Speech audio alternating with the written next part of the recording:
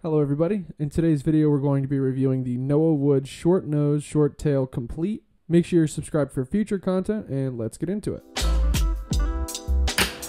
Reviewing this product was actually a suggestion from one of my viewers, so if there's something that you would like to see me review on this channel, make sure you leave that in the comment section. First things first, I think the packaging is super clean. It came in this little box with a little sliding drawer here. We'll get into the board in just a second, but I was really impressed with just how much they included here. In the box, the first thing I noticed was this cool little NOAHWOOD screwdriver, which is a lot easier to use because of the grips here than the small little screwdrivers that a Complete typically comes with. It did come with one of those as well for the lock nuts. Came with not one but two sheets of grip tape, and when I tell you every extra supply that you can imagine, it came with extra lock nuts, it came with extra screws, washers, bushings, these little plastic things that I've never seen before. Maybe somebody in the comments can tell me what that is. And of course, deck, trucks, wheels, and these super cool little screws that pop right off the grip tape. This Complete was only 33 bucks. I'm like flabbergasted. I think the packaging is fantastic. All the extras is such a sweet add-on. The deck itself looks awesome. I wouldn't say the trucks are anything overly fantastic, but they're sturdy and responsive.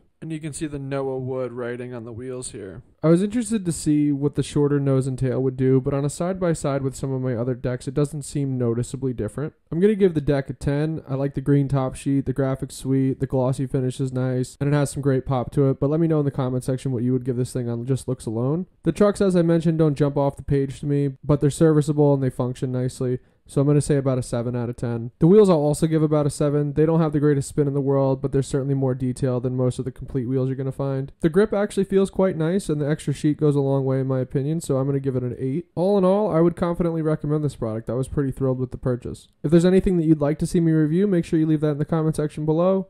As always, like the video if you felt it helped, and stay subscribed for future content, and we'll see you in the next one.